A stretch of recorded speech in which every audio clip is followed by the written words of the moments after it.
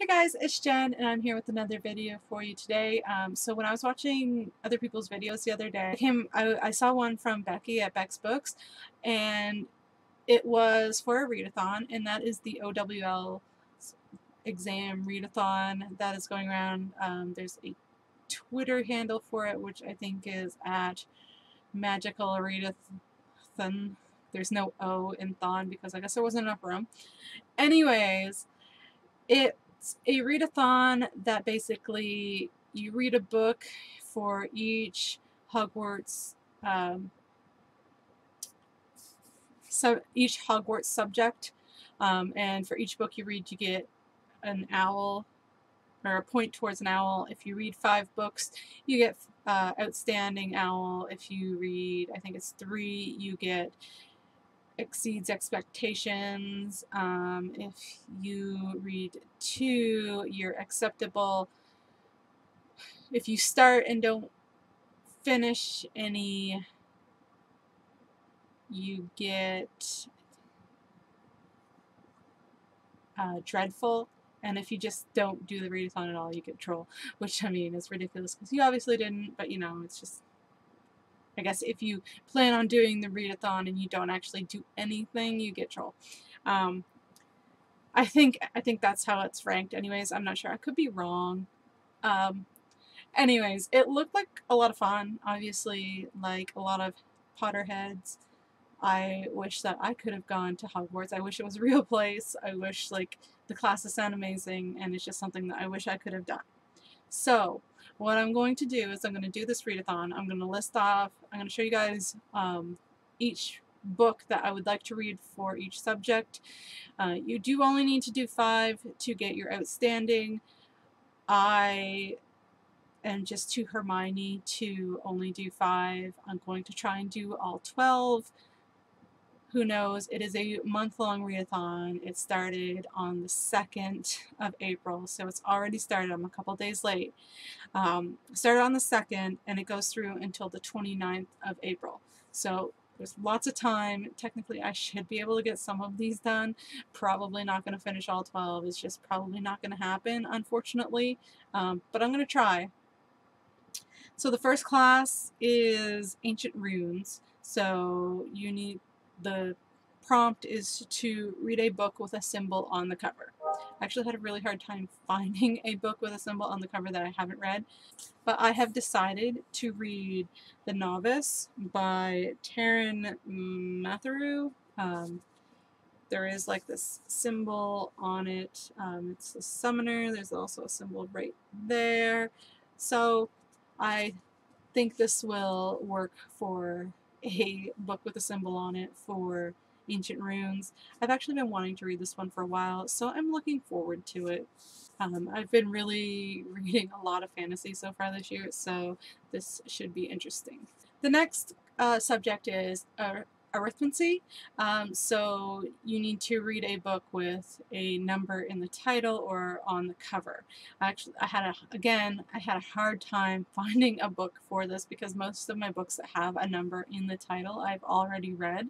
So what I've decided to read for this one is Swipe by Evan Angler. There are numbers all over this cover. Like, there's those numbers, there's some over here, you can't really see them, but yeah. Numbers on the cover, hopefully this counts. I have been wanting to read this. This is a dystopian. I'm not really sure what it's about other than the fact that you're supposed to have like this code that you can just swipe to purchase things and to check into things, and basically the way this society keeps track of people is by them having this code, and it gets you a lot of perks, but you know, if you don't have it you are basically homeless. And yeah, so hopefully I enjoy this. I think I might have tried to read it before, but I've had this book forever. I don't even remember where I got this. I might have won this book forever ago. I got this one and the second one in the series. I think it might only be a duology, but I'm not sure. I don't really know a whole lot about it. I'm the kind of person that doesn't like to know a whole lot about a book going in. Anyways, this is for arithmancy. Hopefully I will enjoy it, and hopefully I will get around to it and then enjoy it. The next class is astronomy. So the prompt is to read a science fiction novel. I have picked This Mortal Coil by Emily Suvada. I don't really know a whole lot about this, just that it is science fiction. I'm looking forward to reading this. This was gifted to me. If you have watched my haul, you will have already seen that this was gifted to me through the Reddit book exchange. Really looking forward to reading this one.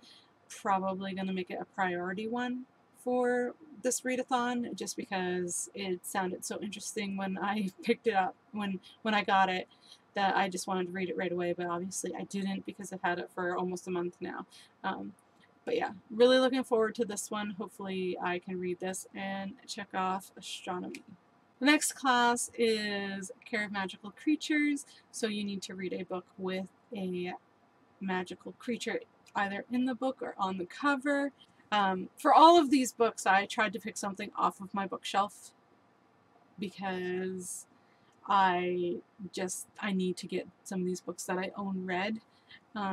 So I have picked Dragon's Wood by Janet Lee Carey. I've had this book forever, like literally I think I've had it for 8 or 9 years and I haven't read it, which is really sad because I was really excited to. This book has dragon and fairies in it, so there are magical creatures.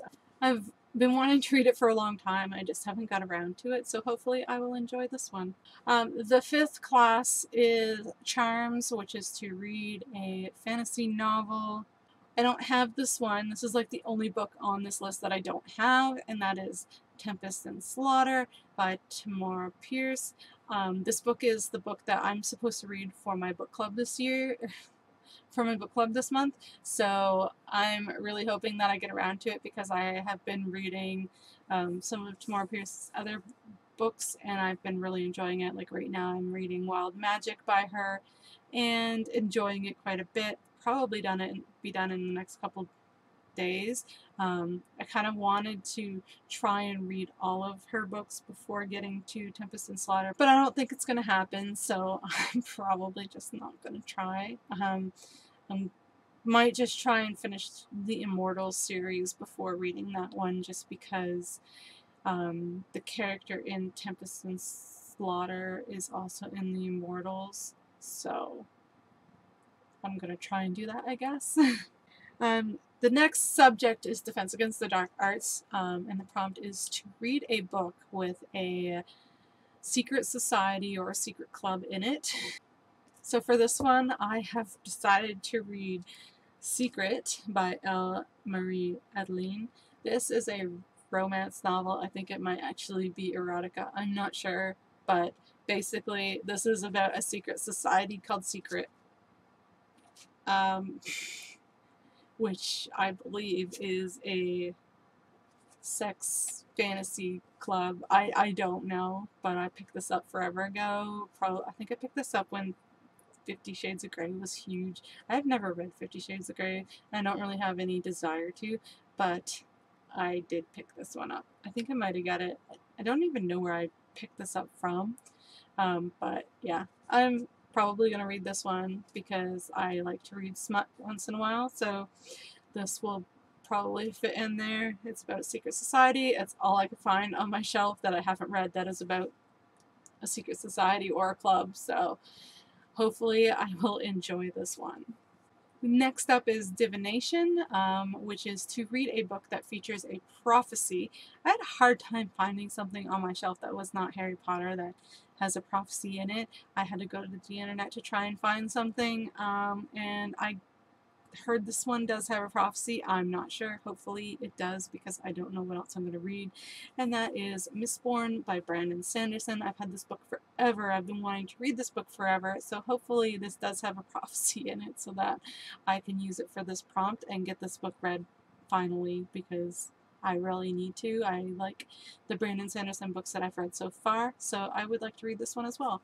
The next subject is herbology, and for this one it is to read a book that has some nature related word in the title. So I've actually picked my current read for this one because why not? It fits, and I have been working away at this one for a couple of days. Like, I've only read it for 2 days, and I'm about a third of the way through. So I need to actually sit down and like concentrate on this book some, and I really want to read it because it's by a Canadian author, and I'm trying to read one book by a Canadian author a month. I don't know if this will count towards March because I started this in March but haven't finished it yet. But I'll probably count it just because. Anyways, that book is The Summer Tree by Gabrielle Kay. This book is really short, like not short like this way, but like short. It's just a short book compared to other books. Like, you know, it's oddly shaped. Anyways, so far it's been a pretty quick read. This is basically a portal fantasy. There are some kids from Toronto that get sent to Fiona. I think it's pronounced Fionavar, but I'm not sure. Fionavar, something like that. It is another world that they're sent to, and things happen. So, so far I'm really enjoying this. I have the whole series of this. I was gifted it from the Reddit book exchange like 2 years ago, the whole thing. So I'm due to read this. Like, I've needed to read this for a long time, and it fits, and I've already been working on it, so I might as well throw it in for herbology. The next class is a history of magic, and it's to read a historical fiction. I have picked The Orphan's Tale by Pam Jenoff. I saw this in Walmart last year, picked it up because it looked like something I'm really interested in. It is World War II fiction, something I've really been into, so I'm looking forward to reading this. Hopefully I will get to it because I have been wanting to read some historical fiction lately, and I think this will fit in, and I think this will fit for that need of mine to read something historical fiction. So basically what this one is about is this girl gets pregnant by a Nazi soldier, and her family forces her to give up the baby and basically disowns her. So she's living above a train station, and this train pulls up, and there's a car full of Jewish infants. So basically she sees these infants and she grabs one and she steals one, and then I don't know what happens after that, but I will be very interested in finding out. It sounds like it's going to be a heartbreaker for sure, but it should be good. The next subject is Muggle Studies, which is to read a nonfiction book. So for this one, I have decided to read You're Never Weird on the Internet, Almost, by Felicia Day.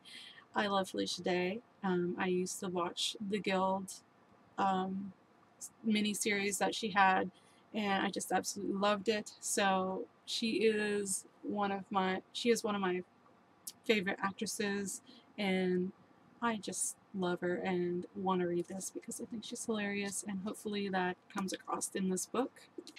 Next up is Potions, and that is to read a book featuring alchemy. I had a hard time figuring out if I had a book that featured alchemy on my shelf that I hadn't read, and I think this one does.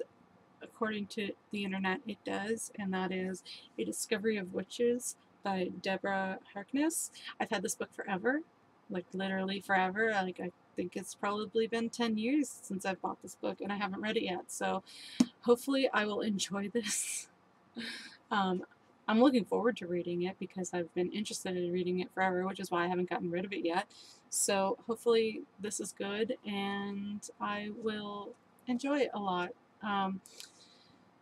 And hopefully it has alchemy in it, because if not, I guess I'll be really disappointed. But it literally says in the synopsis that the scholar unearths an enchanted alchemical